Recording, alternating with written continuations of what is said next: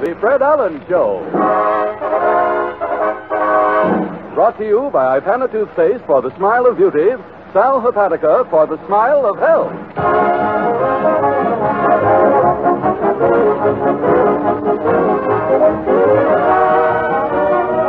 An hour of smiles with Fred Allen, folks. 3,600 seconds of fun and music. Fun with our star comedian, Fred Allen. With our guest, Jack Boyle, the cattle caster at Paramount Studios. Music with Peter Van Steeden, the Merrimack, and Betty Jane Rhodes. The time has come. It's the Fred Allen Show.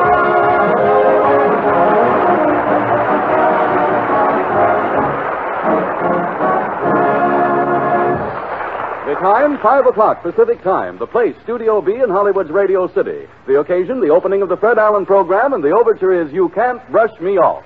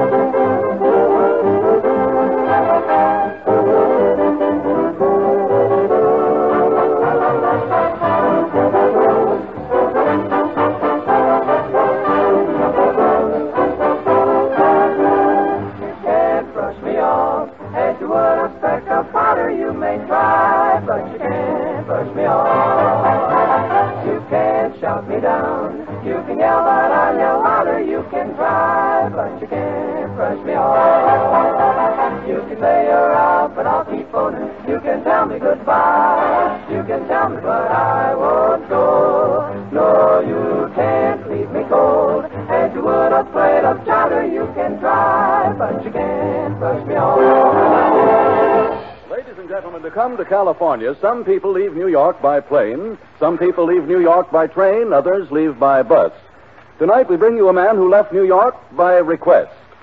And here he is, Fred Allen in person.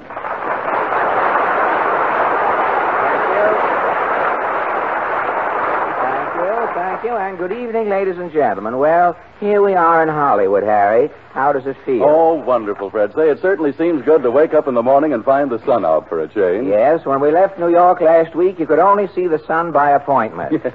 You had to send in 20 box tops or something, I forget. Say, what's wrong with your coat, Harry? Your coat. Right, nothing, Fred. The lapel is gone, that's all. Moths? No, the lapel came off in a real estate agent's hand. He grabbed me as I was getting off the train. Say, you don't move around on the left. He's moving on. Yes, well, Peter's very nervous, you know. Oh, those musicians. Oh, that. There'll be plenty of dull spots coming up. You can walk around your nose. Fine thing. Now we're 12 minutes late already. Well, what did you say, Harry? How did you lose your lapel? Well, I got off the train and this fella grabbed me by the lapel right away, and I sort of jumped and the lapel came off. You were lucky getting a tall real estate agent, Harry. I got a short one. Wait till I turn around. Look. Fred! What? Well, I can't help it, Harry. The man grabbed me by the base of the trousers. He was trying to sell me a country seat, he said. Well, you didn't take the seat, did you, Fred? The man beat me to it, Harry. Well, I was lucky my lapel came off and I was able to get away. Say, I'll say you were lucky, Herschel. I was pulled all over North Hollywood in reverse. Did you look at any property? No, Harry. The man had me by the seat of things. I wasn't facing anything he had for sale. I did see a couple of escrows flying. Wait a minute. I didn't finish the... That's twice. Has the union got an old leader out there they don't want? Listen, I don't mind you walking on laughs and stepping on laughs when you start to kick them around. But the white pants have gone to his head. Why didn't you get the coat bleached, too, and come... Well, all right, you can... I did see a couple of escrows flying around. That was Pete. my line. Hi, fellas. Hi, Pete. Yeah, for the second show. Did you fellas get a place to stop? Well, I'm all set at the hotel, Pete. I'm at the Hollywood Dewey. You mean the Hollywood Roosevelt, don't you, Harry? Well, I'm in the Republican wing. Oh, the lobby, hey? Have you got a nice view? Yes, across the street is the theater. Gone with the Wind is playing there. Oh, you've got southern exposure. That's swell, isn't it? Where are you living, Alan? Well, I've got a room over a bowling alley on Vine Street. It's a spare room they have. I bet you can hear a pin drop. You get it, Harry? Yeah, I got it, Pete. And you can have all of it, Harry, too. You can have my share. Oh, Pete, don't mind Fred. Where are you stopping? Oh, I'm living with friends, Harry. Friends? A band leader has no friends. Just critics and creditors. Oh, no. If it's any news to you, Stoop, I'm living with Phil Harris. Yeah? Well, where's Phil living? Phil's living with friends, Harry. Well, who are Phil's friends? How should I know? I'm living with Phil. He's living with them. You mean you haven't made any attempt to get acquainted with these other people? Not me. Why should I mess around with that riffraff? And since I seem to say... Now you can walk, you see. And since I feel the same... Since I feel the same way about riffraff, we leave you to rejoin the hoi polloi, Mr. Van Steeden, and turn to the latest news of the week. Ipana News presents The World in Review. Hollywood, California. Prominent comedian arrives in Hollywood to complete radio season and start... Hey, Fred, hold it. It says somebody's knocking. Knocking? Why, that's the second largest industry in Hollywood, Harry. Come in. Fred Allen? Yes, I'm Alan. My card. I'm from the Hollywood Chamber of Commerce. Yes? Mr. Allen, on behalf of the Hollywood Chamber of Commerce, I welcome you to Hollywood. The gateway to California, Hollywood. The heart of the world, Hollywood. Hollywood welcomes Fred Allen to Hollywood. The man who blew that fanfare was no musician. You're right, Allen. I'm a critic. How did he get in without opening the door the second time? Will you open the door once more to balance the script? Would you mind doing that? Thank you very much. As long as we want to come out even, no sense in coming out with a door opening left over, after all. Well, we'll get back to the newsreels. Ipana News presents The World in Review. Hollywood, California. Prominent comedian arrives in... Hold it a minute. Oh, what is this? Come in. Mr. Allen? Yes? I'm Mr. Trent, the official censor here at NBC. Yes? I was going to send you a memo, and then I thought, oh, shoot. Why waste the paper? I'll come myself. You say you are the censor, Mr. Trent? Yes, I've just read your script, Mr. Allen. An hilarious bit of scrivening, eh, Mr. Trent? Yes. But... I knew it, but what? certain jokes have been overdone here in California. These jokes about California weather, they're out. But These jokes about Bing Crosby's horses, they're out. Oh, now, wait a minute. Bing's horses are used to finishing out of the money, but this is probably the first time they've ever finished out of the script. And these jokes here about Pomona, they're out. Say, tell me, what is Pomona? I bought those jokes from a California writer. Is Pomona a male kimono? No. Pomona is a town outside of Hollywood. Mm-hmm. The comedians built Pomona themselves to tell jokes about it. Oh, they did? Yes. Good idea. They've been overdoing it. Pomona, too, is taboo. And I do mean boo. Oh. Now, wait a minute, Mr. Trent. If I can't mention the weather, Bing Crosby's horses, or Pomona, how do you expect me to get any laughs? Very simple. You can rent another eagle. Well, I may not have to rent one. A bird may show up during the program. But I ought to broadcast in an alley. I'm sure I'd meet a better class of people. Not Afra members, but they would... Well, Ipana News presents... Oh, there can't be many more knocks left in that door. I know. Come in. Go right in, Orphan. Yes, Mother. Stuffy place, isn't it? Oh, no. Oh! What's that? That's Mr. Allen. Oh. Hold my hand, Orphan. He may bite. Now, madam, if you're taking the little boy... I know where I'm taking him. Speak up, Orphan. Must I talk to this monster, Mother? The feeling is mutual, son. Now, look, madam, I'm very sorry. I'm busy here. Quiet, introvert. Why, Orphan here is opportunity knocking at your door. Oh, come. Let's have no understatement, Mother. Tell him who I am, what I've done. Astound him, Mumsy. Mumsy will handle him, darling. That child is spoiled, madam. He won't keep until morning. I've got dry ice in his CVPs. Well, he may make it, but who is this Trojan pony you have? Mr. Allen, meet Orson Rooney, the greatest child star in Hollywood today. Orson Rooney? Yes, the critics say I'm half Mickey and half Wells. You are all Mickey as far as I am concerned, sir. Now, listen, who sicked you two Jodes on me? You're here to make a picture with Jack Benny, aren't you? Well, so what? You two have got to have some talent in the picture. Yes, you're going to need a name. I am a name. You are a name I would hate to be called, sir. What have you ever done in pictures? Tell him, Mumsy. In 1937, in Bachelor Mother, Yes. Orson's one line was the high spot. He said, "Begone, father. You're no father of mine." Fade out. In 1938, in Bachelor Aunt, again Orson was the high spot. He said, "Begone, father. You're no father of mine." Fade out. Mm-hmm. In 1939, in Bachelor, Orson said, "Begone, father. You're no father of mine." Fade out. You see, Orson's career has been a cavalcade of high spots. Well, up to That is only your opinion, madam. Up to 1939. Tell me, what is he going to do in 1940? That is up to you. Mm-hmm. Yes, what is it going to be? In 1940, is Orson Rooney hitting a high spot? No, in 1940, Fred Allen is hitting a low spot. Take this. Oh, you beast. Oh, excuse my short leg, lady. I was aiming for the ball. Well, I've never been so insulted in my life. Let's go, Orson. Yes, back out, Mother. Here comes his other foot. And now, ladies and gentlemen, the Merrimacs. Fred, the Merrimacs, what about the newsreel? Oh, Harry, we haven't any time for the newsreels now. Oh. According to the studio clock, it's time for the Merrimacs to sing for us, Ezekiel Saw the Wheel.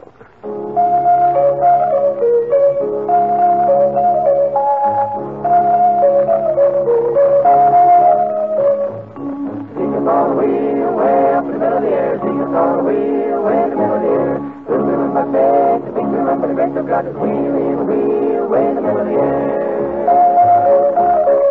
Ezekiel saw the wheel way up in the middle of the air. Ezekiel saw the wheel way in the middle of the air.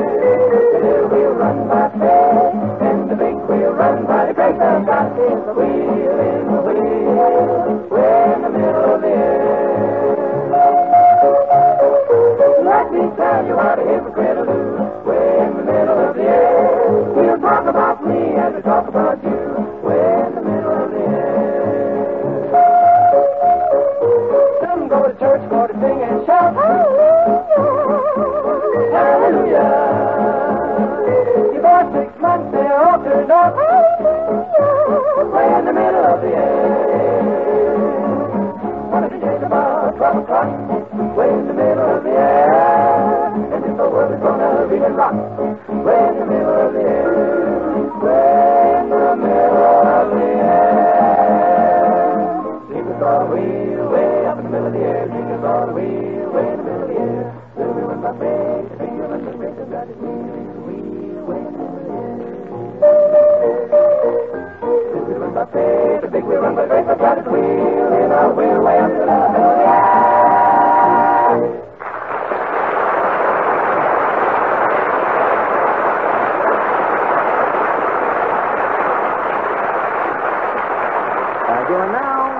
And now, ladies and gentlemen, if the first 4 rows will please move back, I'll unleash our first guest of the evening, Mr. J. Stanford Snarlsworth, the Sunshine Boy. Yeah, a lot of nonsense. Radio, bang. Well, I take it that you don't like radio, sir. I don't like anything. Does that answer your question? Well, are you always as amiable as this, Mr. Snarlsworth? Sure, I got an even disposition, always mad.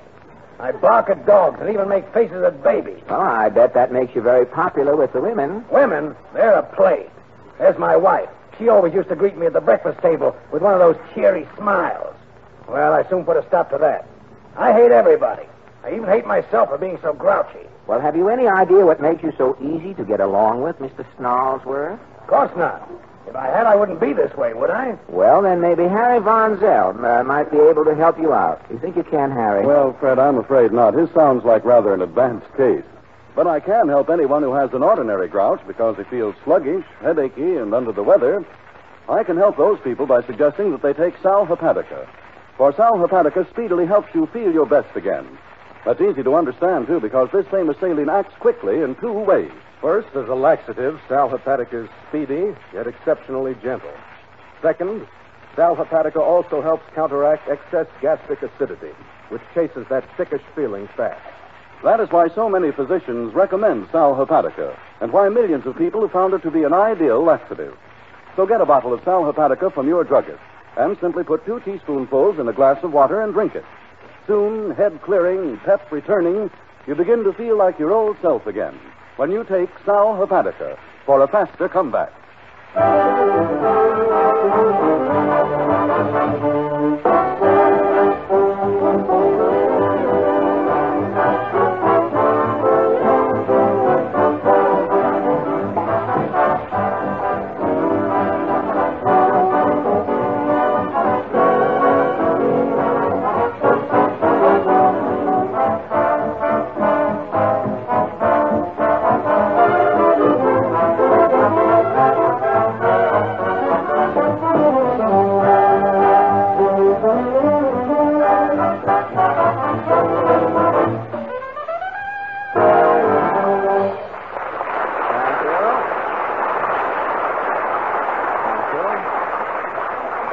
Thank you.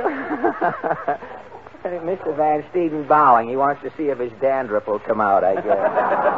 But Peter Van Steeden and his son, Kiss 17, have just played a number called 6 Lessons from Madame Lazonga. The librettist apparently wrote himself out on the title, There Are No Lyrics for the Song. Now, our guest tonight, ladies and gentlemen... Oh, hello, Portland. Hello.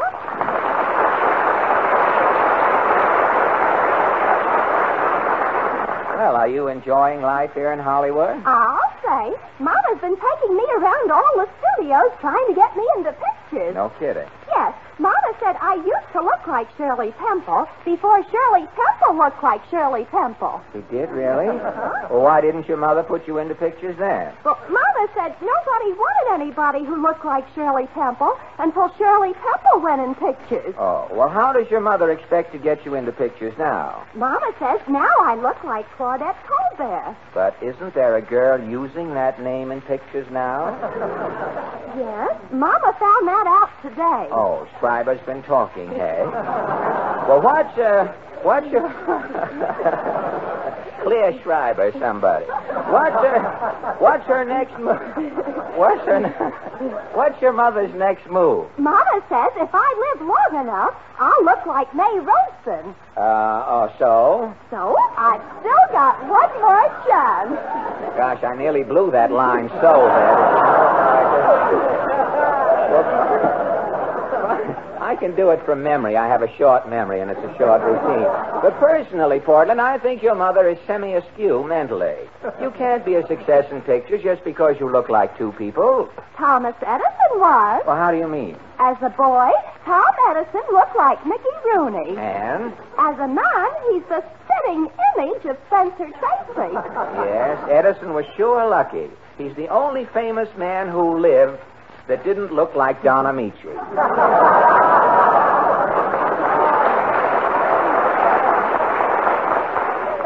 That reminds me, is Don Amici taking your place? Taking my place where? Well, Jack Benny said Sunday night he was putting you out of his picture. Look, Benny can't put out a hot foot.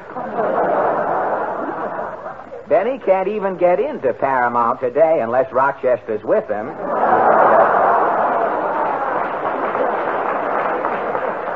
Well, Jack said he was having them tear up your contract. Oh, yeah? Well, whoever tears up my contract is going to have some mighty expensive confetti on his hands. If you're going to be together in the picture, why is Jack going to Honolulu? Well, that shows what Benny knows about pictures. Now, our picture opens with a long shot of Benny in Honolulu. He's going to Honolulu for the long shot. He doesn't even know they build sets in studios. What is a long shot in pictures? Benny.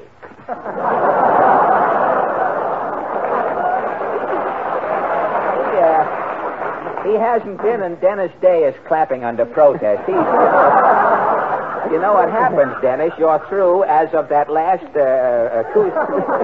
decibel disturbance there. But enough about Benny, Big Baby Sandy, as we call him around North Roxbury. Tell me, who is our guest tonight? He's the man who cast all the horses and cattle used in Paramount pictures. Oh, he's a cattle caster, hey? That's right. Mr. Allen, meet Jack Boyle. Well, good evening, Mr. Boyle. Good evening, Mr. Fred. Allen, yes. Yeah? There are different doors in the studio. I mean, this is the Allen program, Mr. Boyle, in case it comes up later. Well, good. Portland tells me, Mr. Boyle, you know, people with all these doors walk in and get on the wrong program, you know, and then wonder why they're not paid off in later life. Portland tells me, Mr. Boyle, that you are a prairie talent scout for Paramount. That's right, Fred. I've been supplying Paramount pictures with horses and cattle for 16 years. Well, yours is certainly an unusual profession, Mr. Boyle. How did you happen to take up this career as a stockyard salesman? Well, Fred, I started out in 1923 as a cowboy actor. I soon saved enough money, so I went into this business. Oh, you mean you preferred renting animals to being a movie actor, Mr. Boyle? It's a lot safer, Fred. Wait a minute. Was Mr. Boyle's throat cleared before we went on? If it was, you won't have to bother with it again. Well, did you say it's a lot safer? The horse never becomes box office poison. Oh, how right you are. Well, tell me, Mr. Boyle, for what big pictures have you cast the cattle? Well, there was Wells Fargo, The Plainsman, Bojas, Union Pacific, and I just finished working on a new Cecil B. Mid-the-Mill picture, Northwest Mounted Police. I supplied almost 1,000 horses. 1,000 horses. Well, isn't it rather complicated being the manager of so many equine thespians, Mr. Boyle? Well, how do you mean, Fred? Well, for instance, how does a horse's agent collect his commission? Now, after an equine player has done a day's work, you, as his agent, can't stick your head in the horse's feed bag and eat 10% of his oats. Or can you? Not exactly, Fred. I'm paid by the company according to the work the horses do. So you mean different horses have different salaries? Well, that's right. An ordinary movie horse gets $5 a day, but a trained horse gets $100 a week. Well, that ain't hay, is it? But I guess the horse wishes it was. But tell me, does preparing we'll wait. I mean, if anything... Just give us a signal. Always happy to oblige. But But tell me, Mr. Boyle, does preparing horses for camera duty present any special problems? Yes, horses are the same as movie stars, Fred. They require makeup. Mm-hmm. They have doubles and stand-ins, and some of them even go Hollywood and try to steal scenes. You have horse hams, too, do you? Well, tell me, how do you make horses up? Well, making up a horse usually consists of dyeing it another color or some harmless solution. Dyeing it? You mean that the horse the Lone Ranger has been riding around all these years is in reality a peroxide blonde? I don't know about silver, Fred, but I have to make up animals in a lot of my pictures. Well, do you have character horses to play old man stallions? You know, do you line their faces and stick gray manes on them, do you? No, but sometimes two stars will ride horses that look almost alike. We change their markings to avoid confusion. Oh, well, do you do anything besides dye the horses? You know, do you put red enamel on their hooves, pluck their fetlocks, or give them an upsweep tail dew? Sometimes, Fred. But you say horses have doubles and stand-ins, Mr. Boyle. Now, what does a horse with 4 legs need with a stand-in? A horse that's ridden by a star is too important to be risking jumps and falls, Fred. We make up other horses to look like him for action shots. You haven't got to catch a train or anything.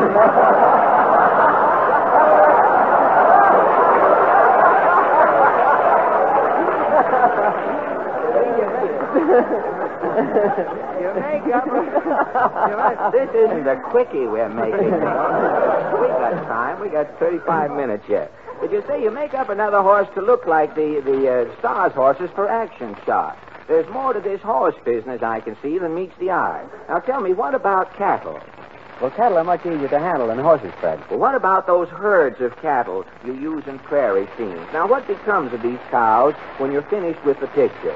You just send them around to central casting, do you? No, I sell the herd back to the meat packers. Oh, you mean the steak that I ate in the drive-in this noontime might have been playing opposite Hopalong Cassidy yesterday? It's possible, Fred. Well, isn't it rather risky leaving a herd of steers around loose on a Hollywood lot, Mr. Boyle? Well, how do you mean, Fred? Well, haven't you ever caught an actor bearing down on a fat steer with a knife and fork, calorie bent? Not yet. Well, I heard about one picture they were making for some independent company around here. The director was taking a close-up of a cow's head. Well, when he pulled back the camera, the rest of the cow was gone. The calf had eaten the cow right up the backbone to the collarbone, Mr. Boyle. But I imagine you come across some odd problems in your business, Mr. B. Yes, I occasionally do, Fred. What would you say has been dilemma number one in your 16th cinematic year? I guess it was in connection with the picture Buck Benny Rides Again. There was another problem connected with that? What was your problem? It was keeping Jack Benny on his horse. Aha. Now we are getting someplace. Confidentially, Mr. Boyle, how did you keep Benny in the saddle? Did you use new skins? Well, Fred, it was pretty hectic. Say, tell me, what happened when Mr. Benny confronted his mount? Well, Mr. Benny looked at the horse, and the horse looked at Mr. Benny. Then the horse started to walk off the set. Yes, there are some things even a horse won't stand for. Well, Mr. Boyle, I imagine Paramount will be sending for you soon to work in the new Jack Benny picture. Are they using horses in this one, too, Fred? Well, not that I know of, but when the picture's finished, the publicity department may refuse to rave about Benny's work, and that is where you will come in, Mr. Boyle. But I'm just a horse and cattle man, Fred. I know, but you can provide the necessary bull. Oh, I get it. Good night. Good night, and thank you, Mr. Jack Boyle.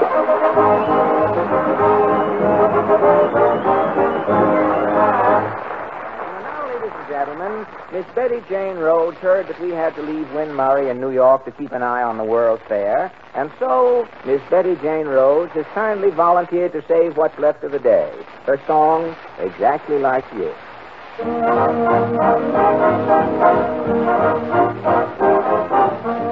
know why I've waited, know why I've been blue, for I prayed each night for someone exactly like you.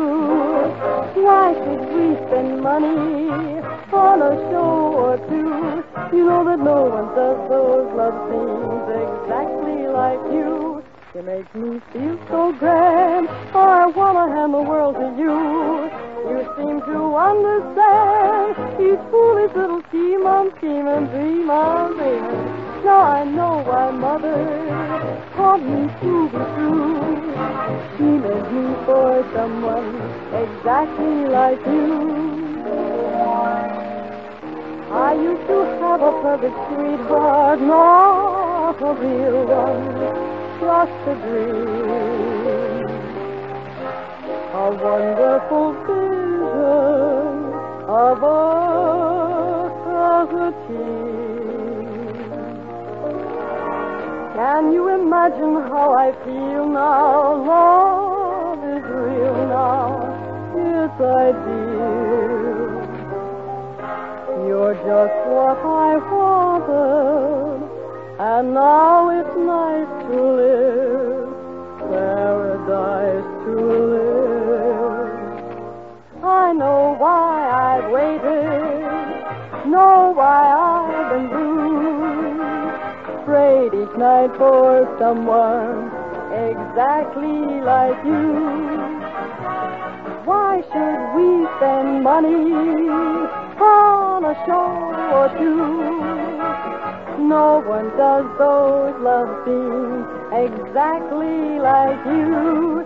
You make me feel so grand, for I want to hand the world to you. You seem to understand each foolish little scheme I'm scheming, dream I'm dreaming. Now I know why Mother taught me to be true. She meant me for someone. Now I know that someone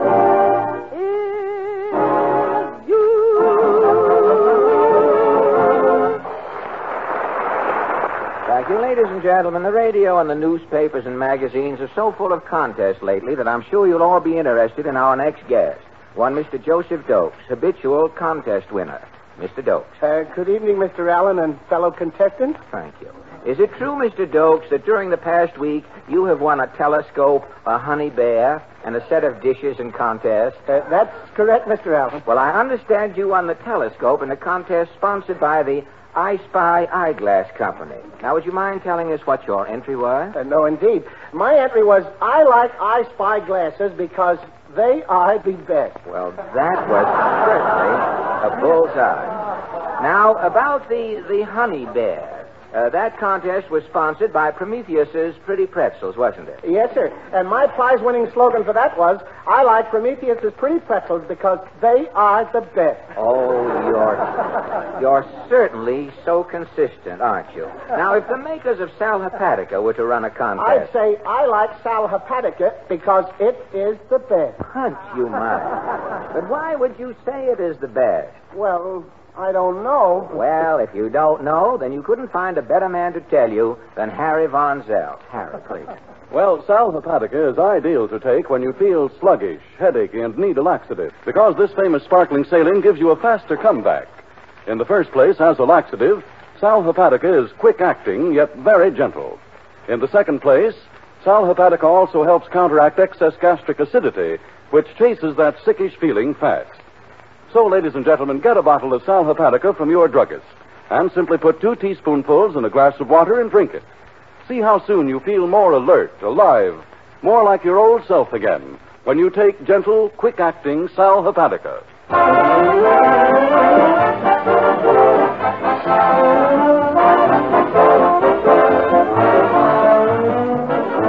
The Fred Allen Show will continue immediately following a brief pause for your station identification.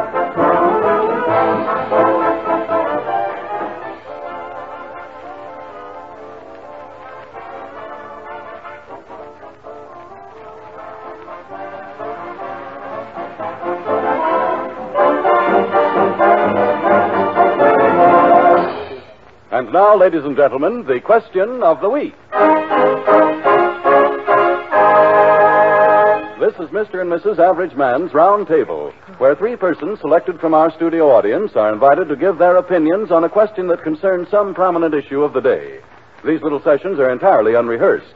Fred is taking his place now at the round table, where he meets his fellow debaters for the first time. Yes, Harry. Are you prepared, Fred? Yes, Harry. All right. I'm prepared. Good evening, good evening, good evening. The forum is officially open if Portland will kindly introduce the first member of our little committee here. Yes, Mr. Victor Woke from New York City.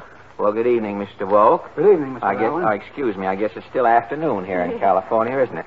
But tell me, you live in New York City, do you? That's right. Well, what are you doing out here in California? Did you get on a wrong bus at 42nd Street or something? No, not quite. I'm a graduate student at the California Institute of Technology. You are a graduate student at the Well, if you live in New York City, wouldn't it be more convenient for you to go to college in New York instead of going to the University of California? Or are you commuting?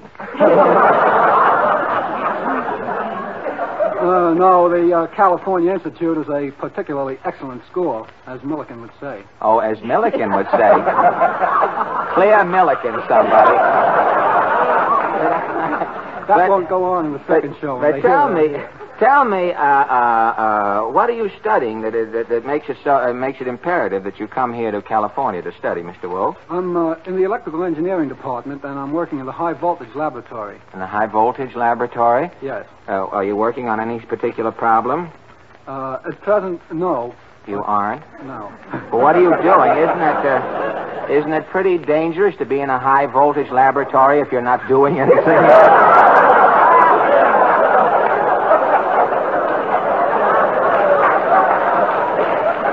Well, you are. You're working on some problems, aren't you? Well, we're getting ready to attack some new problem now, but we're not working on it. I see. Well, I can think of a lot of other places I would rather hang around than a high-voltage laboratory. Well, thank you a lot, Mr. Woke. And now, Portland. Miss Sylvia Lewis from Hollywood, California. Oh, good evening, Miss Lewis. Good evening, Mr. Allen. May I ask, you work here? Are you in business here in Hollywood, are you? Yes, I work as a secretary to motion picture people. A private secretary, are you? Private secretary. Oh, I see. You're just one private secretary, huh? You're not a chain store. I mean, you're not a company or anything as a matter like of fact, almost.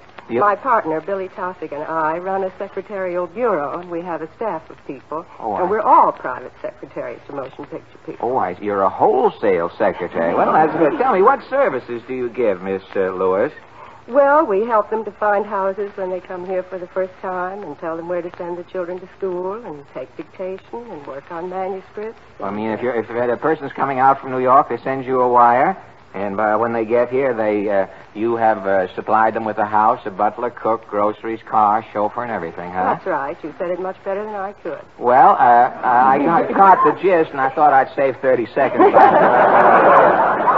But tell me, if people come here, suppose I came here with a cat and you rented a house for me, could you arrange to have a mouse run through on the half hour? Give the cat a little workout? That would be easy. There are lots of them in Hollywood. Well, Miss Lewis. Thank you. And now, Portland. Mr. Jim Kelso from New York City. Mr. Kelso, may I ask your racket, or... I'm a movie actor, Mr. Allen. A movie actor, celluloid bait, are you? Do you agree with Mr. Boyle's argument, Mr. Kelso, that horses have a longer life in pictures than actors? Do you agree with Mr. Boyle, who just said in his interview? Yes, I do. You do, really? If you had it all over again, to do all over, would you rather be a horse, Much rather. You would, really? Well, that, you could give your agent hydrophobia. Well, that brings us to our question. Tonight we consider a problem that is causing grave concern in many of our cities throughout the country at the present time. It is the automobile driver. Now, as we know, an automobile doesn't become a party to an accident of its own accord. The automobile is driven to it. Driver's licenses are required. Driver's licenses are issued to applicants who pass physical and driving tests. Mental tests are not required. Now, our question tonight is, should motorists, in addition to passing eye tests, physical tests, and driving tests, be required to pass an intelligence test? Now, how do you feel about the intelligence test, Mr. Wolf? Well, yes, I think that might be a very good idea. Very often, problems arise that are not purely mechanical, and you think a person who would pass an intelligence test would be able to function quicker to his own advantage and with better results than a person who had not passed intelligence? Probably. Well, now, wait a minute. I don't know whether you're right or not. Now, tell me, don't you think that a healthy truck driver would have better coordination than a neurotic college professor driving along under the same circumstances? Huh? Well, there's something on both sides. Now, you are for the intelligence test. Am I right? All right. Thank you, Mr. Woke. And now, Miss Lewis, how do you feel about the intelligence test? I'm absolutely opposed to it. You are opposed to it? Yes. Why, may I ask? Because... You think it will eliminate all women drivers?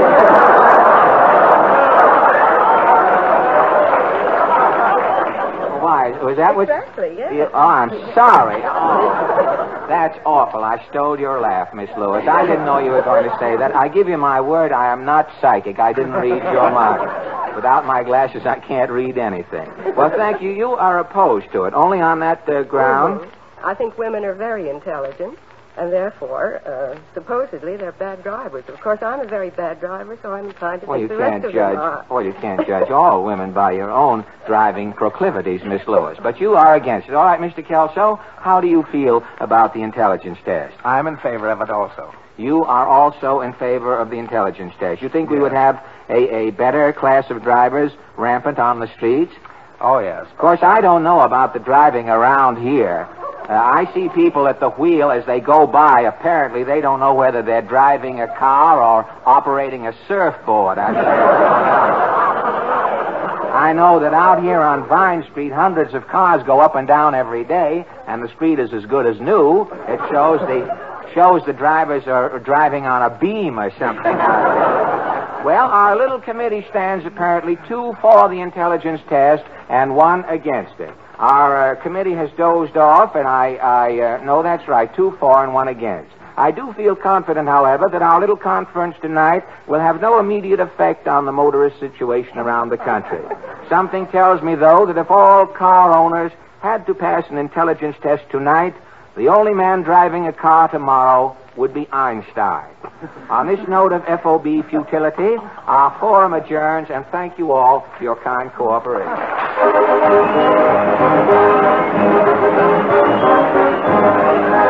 Thank you. And now, ladies and gentlemen, the Merrimacs, who are a little nervous. Harry didn't introduce the Merrimacs. Ladies and gentlemen, these are the Merrimacs over on your right. This is their first trip to Hollywood, and I know you'll be glad to hear their version of Take Your Girlie to the Movies. Take your girlie to the movies if you can't make love at home. There's no little brother there who always squeals. You can say an awful lot in 7 minutes. Take your lessons at the movies and have love scenes of your own. When the picture's over and it's time to leave, don't forget to brush the powder off your sleeve.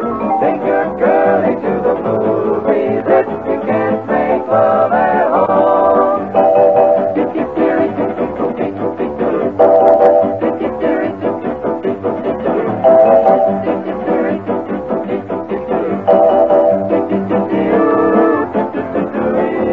Take your girlie to the movies if you can't make love at home. There's no little brother there who always squeals. You can say an awful lot in 7 reels. Take your lessons at the movies and have those love scenes on your own. When the picture's over and it's time to leave, don't you forget to brush the powder off your sleeve. Take your girlie to the movies if you can't make love at home.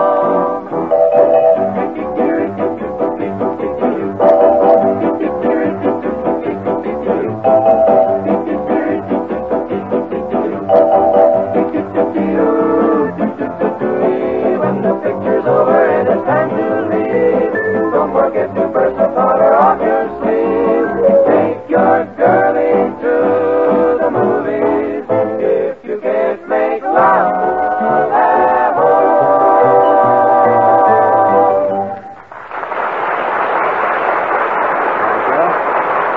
Thank you. Now. Thank you, ladies and gentlemen. In the words of the immortal... Pardonnez-moi, Monsieur Emile, you are Fred Allen. Well, that would depend. Are you from the finance company, sir? Fine, mais non, je suis... That is to say, I am the proprietor of the restaurant Chapeau Bruin. Chapeau Bruin is, well, it's just another brown derby to me, brother. Now, look, I am not interested in... Monsieur, I come to ask permission that at my restaurant we may name after you a dish. Now, look, Harry, I'm only out in Hollywood less than a week, and they want to name a fish after me yet. Fish? No, monsieur. Dish. And it is superb. Tender young breast of chicken, baked under glass with mushrooms covered with cream. This pièce de résistance is served with the potatoes smashed and green peas fresh from the garden. And you want to call that the Alan Bloom plate, eh? Oui. Well, it's all right with me. It sounds like quite a tempting tidbit, doesn't it, Harry? Yes, certainly does, Fred. But there's one important thing you ought to remember about that dish. Well, what's that? Well, all the foods in it are soft and creamy and well cooked. Well, what about it? They taste good, don't they? Oh, certainly, Fred. But like so many of the foods we eat nowadays, you know, they deprive our gums of the exercise they need to keep them firm and healthy. As a result, gums often become soft and tender and more susceptible to trouble. And that, ladies and gentlemen, is one of the biggest reasons for the steadily increasing popularity of Ipana toothpaste. For when used with massage, Ipana helps give our gums the stimulation they need for firmness and health. When you realize, in addition to that Ipana and massage also gives you cleaner, brighter teeth, then you can readily understand this outstanding tribute to its merits. In a 1940 national survey conducted among thousands of dentists all over America, it was found that twice as many dentists personally use Ipana as any other dental preparation, paste, powder, or liquid. In fact, more than the next 3 dentifrices combined. Well, ladies and gentlemen, make their choice your choice. Start now to use Ipana toothpaste.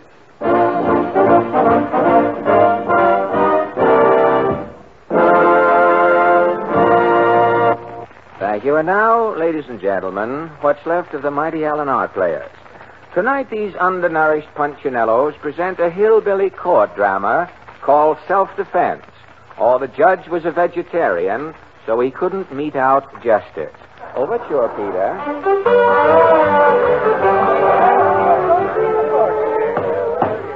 Nice robes, His Honor, Judge Allen. Order in the court, order in the court. You in the corner, order in the court. First case, Sheriff. First case is strolling troubadours. Charge is disturbing the peace. Quiet, please.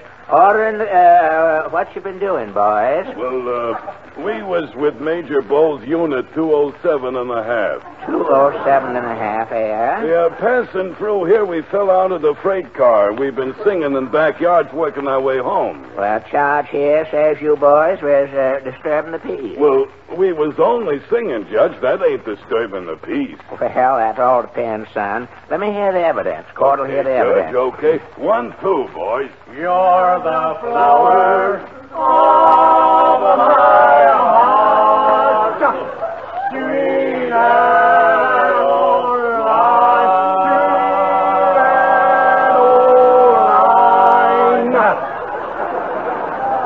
Well, what's your verdict, Judge? That's 30 days. Wait, my records are twisted here. Next case. People versus Hosey Spunk. Charge is murder. Murder. Order in the court. Murder, ain't it, clerk? It ain't only murder, Judge. Charge says horse stealing, milk snatching, attempting to abscond with 10 cents worth of ungentine, and concluding with indecent dressing. Well, Hosey's got all the earmarks of a one-man crime wave, Sheriff. Yep. Yeah. You concur, hey? Well, sure. Proceed with the case. First witness. Hopper Tate Boy, Rancid. Present, Judge. You Rancid Tate, are you, boy? Yes, sir. Ain't noticeable from here. Your occupation, Rancid? Oh, afternoons I play hooky, Judge. Yeah. What are you up to mornings, Spratt? Mornings at Ken McCall's General Store at Bevan's Corners. What do you know about Hosey Spunk, the defendant? Well, Hosey come loping into Pa's store about sunup this morning. Acting loco, was he? Yeah. He was only wearing night clothes, Judge. Night clothes, a two-piecer, Futuramas, or what you call them? No, he was wearing a night shirt. One of them flower bag and symbols. Said Pillsbury on the back. What's a man shopping for in his bed gear, son? Hosey was a hooting and a hollering, Jed. Said he had to have 10 cents worth of ungentine in a hurry. Where was Hosey burnt? He said I was too young to know. Claimed he just rid 20 miles on horseback. I could take it up from there. Well, did you catch on, Rancid? I knowed he was spine scorched, Jed. I let out a woohoo, and the sheriff comes tearing in. Stand down, son. Help him down, Sheriff. Yep. It was like Rancid says, Judge. I'd come streaking in, and Hosey was there looking like low man in a strip poker game. You give him a taste of the law, did you? I certainly did. Pulled my gun, and I says, look here. Hosey Spunk, you're going to the clink. Locked him up, eh? Yep. Hosey kept dancing in his cell, yelling for ungentine. Yell for anything else, did he? Just food, Judge. Lord, I never seen a man so hungry in all of my born days. He was snapping at the gravy matting in my whiskers. It was.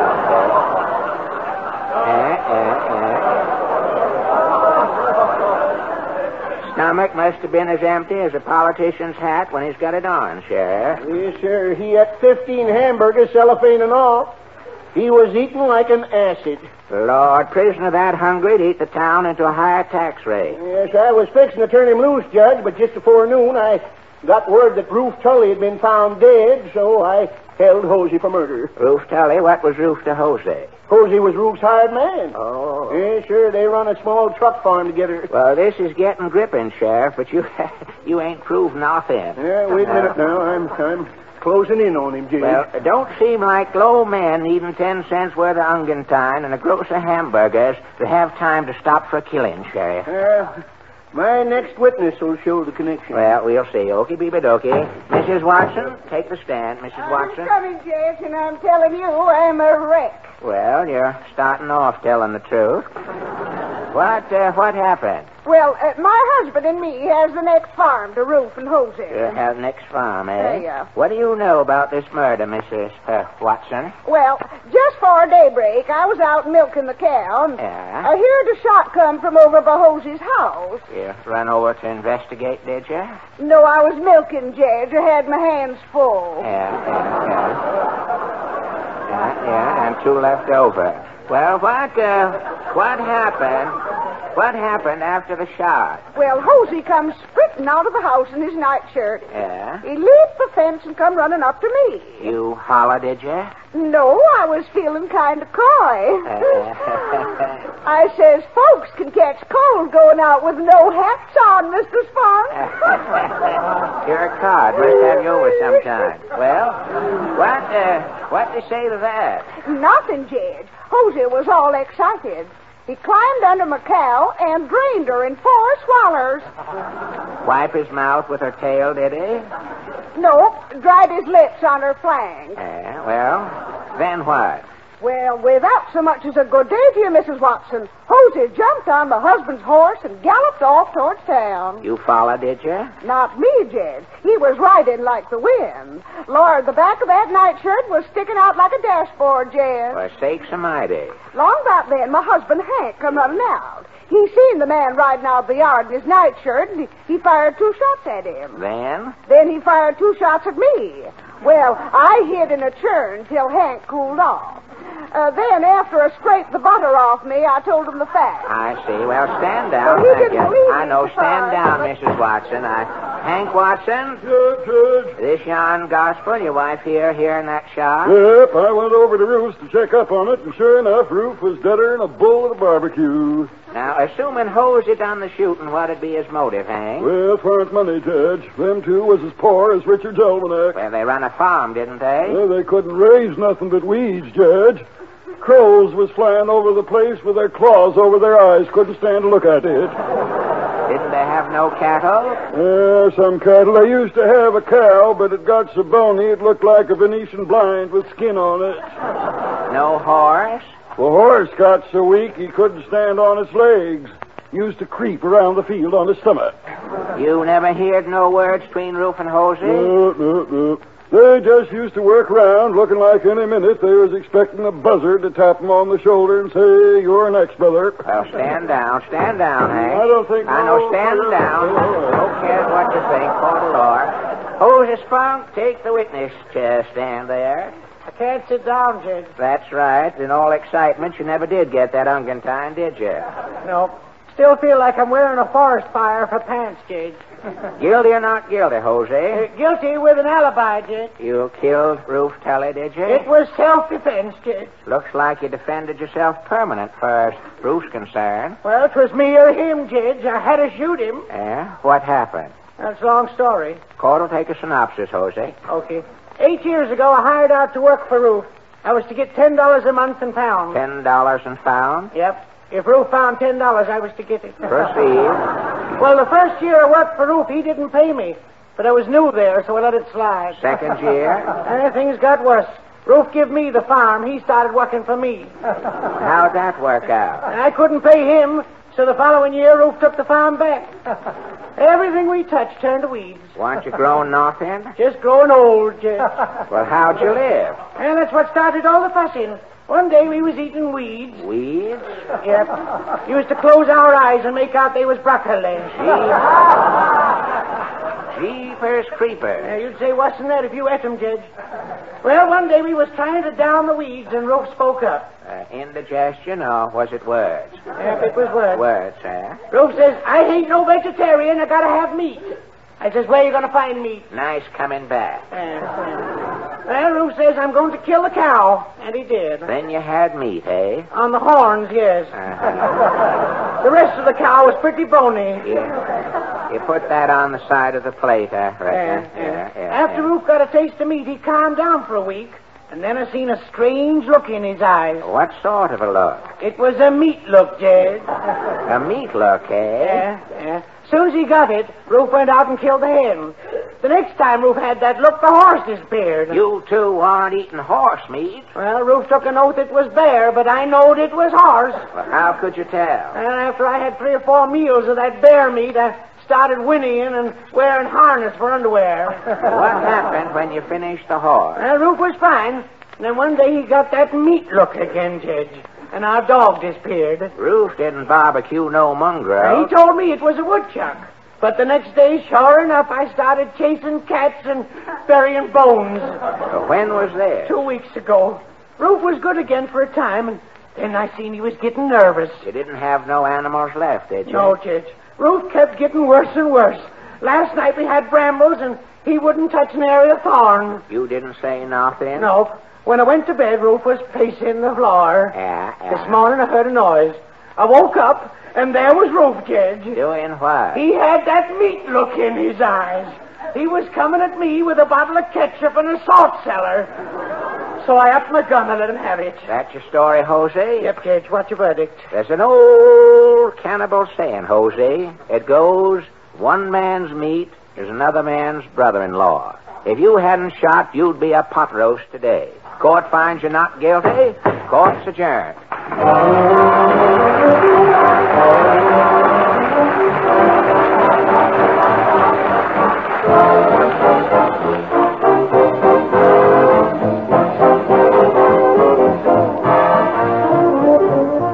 This is the time of year, ladies and gentlemen, when graduating classes concern themselves with such pertinent issues as who is the best student or the finest athlete and so forth. And so tonight we follow through with our own elections. And after a careful count, we are very happy to report as follows. First, the one most likely to succeed. Ipana toothpaste. Yes, ladies and gentlemen, that is the natural choice. Ipana toothpaste, when used with gum massage, will succeed in helping you have the kind of a smile you can be proud of. Because an attractive smile depends on sparkling teeth and firm, healthy gums. And Ipana toothpaste is especially made not only to clean and brighten teeth, but when used with massage, to help give gums the stimulation they need for firmness and health. Second, the most convincing speaker. That, too, is Ipana toothpaste. For Ipana definitely speaks for itself. The very first time you brush your teeth with Ipana, massage a little extra Ipana on your gums, and notice the remarkable difference. Notice that pleasant tingling sensation as circulation speeds up and lazy gums start to waken. Finally, the most popular member of the class. And again, the winner is Ipana toothpaste. For so many people step up to their drug counters and ask for Ipana that it has become the largest selling toothpaste in America. Make up your mind right now to stop at your drugstore for an economical tube of Ipana and help yourself to healthier gums, brighter teeth, and the kind of a smile that wins friends and keeps them. With Ipana toothpaste.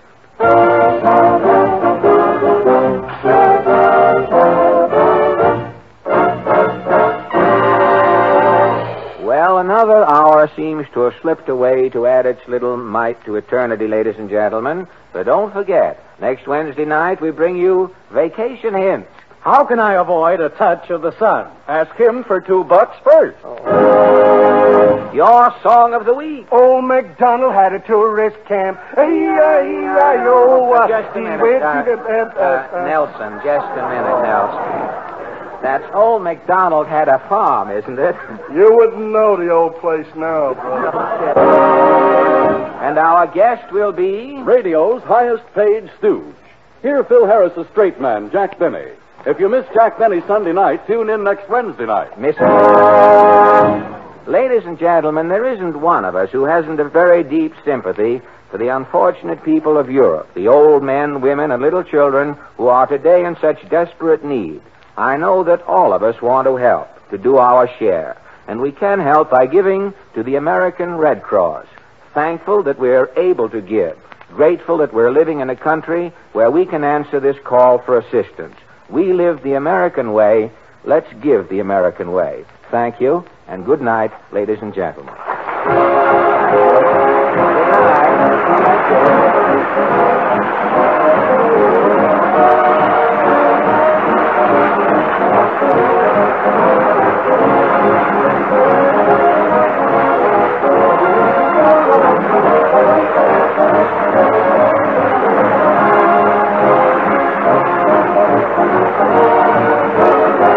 night. Can't Brush Me Off is from Louisiana Purchase. This is the National Broadcasting Company.